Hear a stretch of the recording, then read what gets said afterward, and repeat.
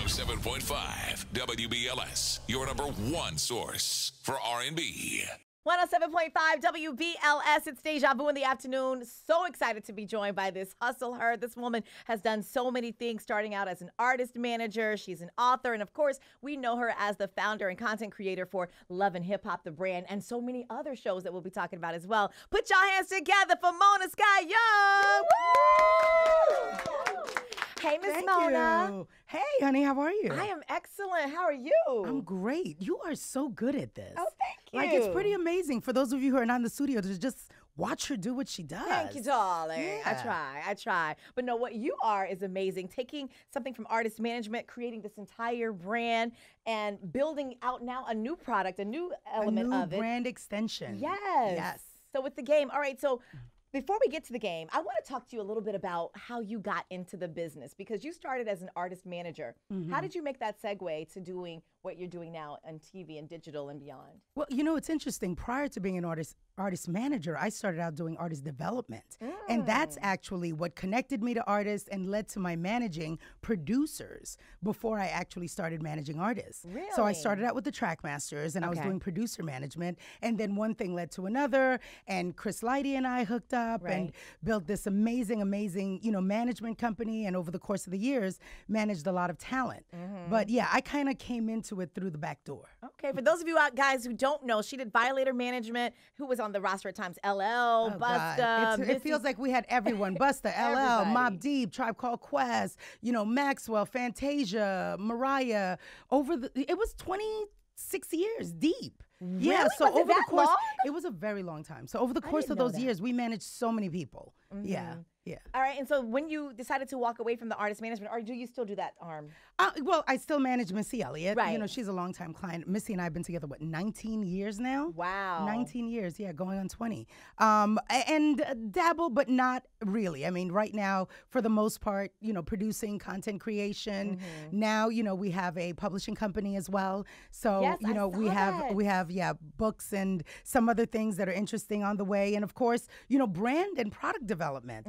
You know, the latest incarnation being Love and Hip Hop, the game. Of course. And this is the important stuff that we're talking about. She's extending her brand from artist management now to content creation, but she's keeping on developing things. And that's the new wave that we're talking about with a lot of women, especially, who have all these multi-talents. We can do all this stuff, but we haven't extended it. So I want to talk to you in depth about the game. Love and Hip Hop, the game, y'all. Get ready to download this app. Download now. It's out there. You had the successful shows. You have successful books, things that you're doing now. What made you want to create a digital game?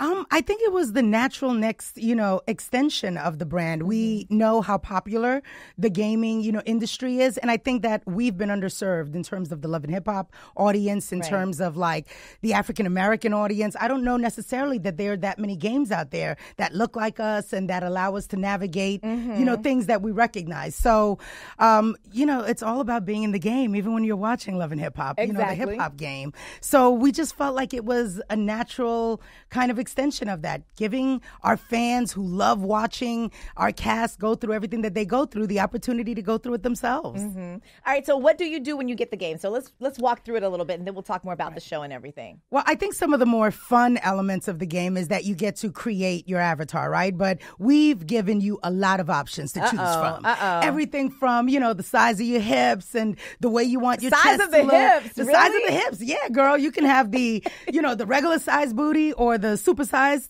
but also the hair, you know, tons and tons of hairstyles. Right. Everything from like the swoop to the braids and different lengths and different textures, which I think is great. Different colors. You can change the color of your hair. You can change the color of your eyes. So there are just tons, the shape of your eyebrows. They can be on fleek or not, right? So tons and tons of options with creating your avatar and making it look either as close to you or as much as you'd like to look like as possible. And then we've got tons of styles wardrobe-wise. Okay. The shoes, the clothes, the accessories, tattoos. And it's for men and women. It's not just women. All right, fellas, you hear that? It's for men and women. Absolutely. Hello. You can create and you can be buff and, you know, diesel if that's what you're feeling that day. So we have tons of options to choose from. So who came to you and approached you with the game? Or did you say, you know what, I want to do the game? Or did someone say, Mona, this would be a great idea? Well, you know what's great? I have amazing partners, right? At Viacom and at VH1. They really have embraced the brand and are open to any ideas that we have to further the brand. And so here I have Olivia sitting with me, and Olivia Coombs was actually our executive producer on the game itself. And she works with Dan Yang, who I have to give a shout out to because this man is so amazing because he came in and he heads up, what is his actual title? He's like VP of Strategic Business Partnerships and every other crazy thing Mona could think of that she wants to do outside of the franchise. Let's do it. That's his title. That's awesome. But he's just amazing because he really spearheads developing new opportunities for Viacom and for the different networks under the brand. And he actually was working on I think you guys had done a game for, what was the other platform? Yeah, we've done games on Steam, Android, iOS, and this was sort of our first huge foray with such an amazing brand as Love and Hip Hop in the mobile world. But it's South Park. South Park. That's the one I was trying to think of. Yeah, that's the other big. So they did the South Park game.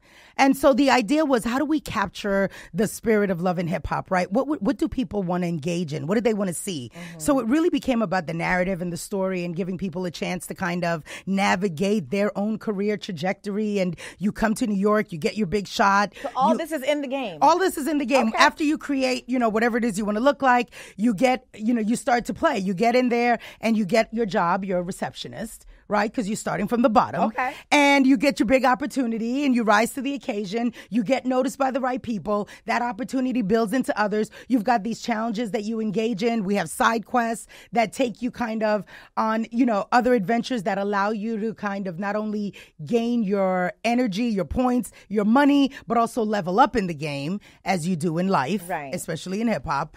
And you just continue to build on that. And the goal is to get to mogul status. Still chatting with my girl, Mona Scott Young, the executive producer of Love and Hip Hop. Yes, I had to get the titles right up in here. Thank you very much. All right, so talk to us about the evolution of the show and where you're going with it. And I also hear that you have a new show that's going to be launching too. Absolutely. I mean, the evolution of my career, the evolution of the game. Let's start with talking about the evolution of everything. Well, we can talk the career too, because we said you transferred from doing the management and then you went into content creation. And what gave you the concept for doing Love and Hip Hop in the first place?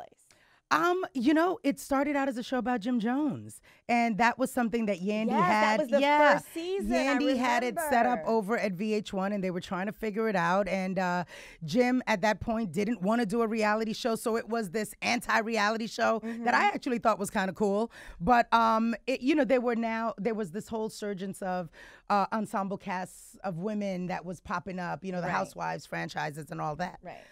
So Jim Ackerman, who was the executive who was at the network at the time, came to me. Yandy brought, Jim in as a client when she joined me after I left Violator and started Mona Me Entertainment, and she brought Jim Jones and this project that was set up with Jim Ackerman. And Jim was like, we've been trying to make this show for a couple of years, can't quite figure it out. How do we, any ideas? And we kind of put our heads together along with Yandy. And, Jim at the time had this great girlfriend, Chrissy, and his mom, who was amazing. Shout out to Mama Jones. And we did this pilot for a show about Jim and his family. And then as we broadened that out and brought in some of Chrissy's circle of friends, it became more about the ensemble cast of women navigating the world of hip hop. And that was kind of the evolution of how Love and Hip Hop came to be. Well, everybody seems to love it. The ratings are going sky high. You have franchises here, franchises there. Yep. But what do you say to the people who push back and say that you're perpetuating Black stereotypes of women acting out and men in jail? I mean, listen, what I say is that this is a faction of our population. This is a part of who we are. These people exist.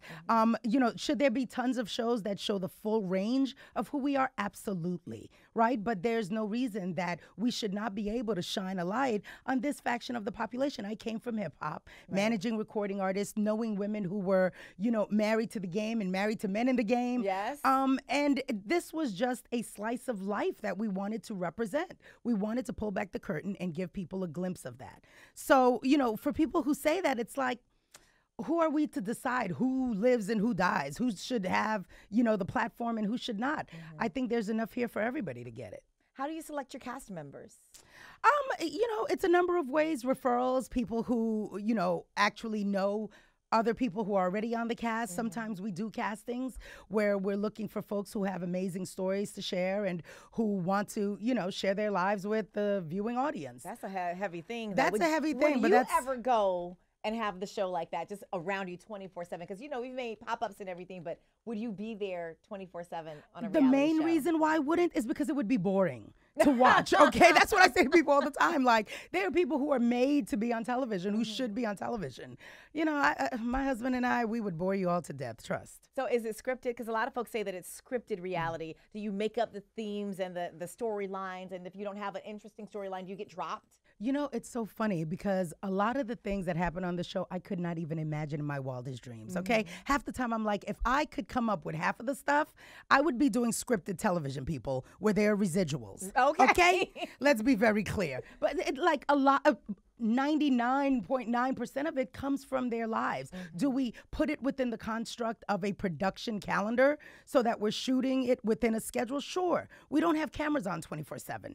And do we sometimes have to recreate? I always say we don't fabricate, but we do recreate. Got you. Because sometimes things happen when the cameras aren't rolling. And they come back and they tell us about it or we hear about it, and then we have to go, oh, darn, we needed that. We needed that to fill in the blanks in story. Because what we tried to create was something that plays out like a soap opera, so that you're seeing it unfold from one moment to the next. So sometimes if something happens while our cameras aren't rolling, we have to go back and capture that again so that it makes sense for the storytelling. Absolutely. I love it. I could talk to you all day. We're not making this up, though. I have a funny story about that because I was in Atlanta yesterday and I was having dinner with a very notable producer out there. Shout out, you know who you are.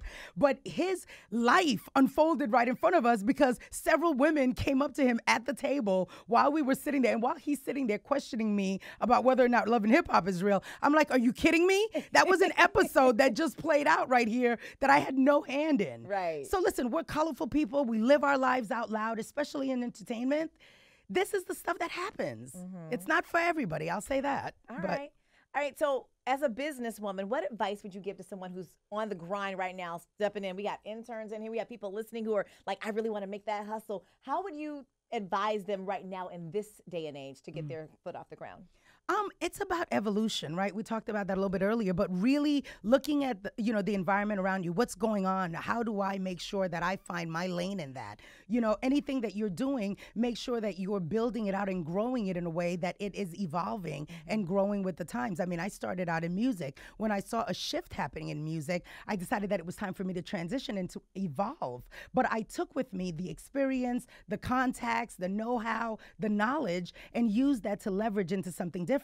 So I always say those relationships and reputation, those things are key and paramount, right? As you're making your moves, make sure that you keep those things sacred because you're going to need them over and over again for your very survival as you grow and you evolve. And don't be afraid, right? Fear, it creates adrenaline. Adrenaline does two things. It paralyzes you or it propels you. Harness that fear and use that energy to thrust you into whatever it is you want to do, right? And just be fearless and knowledgeable. Y'all put your hands together for Mona Sky Young, executive producer of Love and Hip Hop, founder of Monami Entertainment.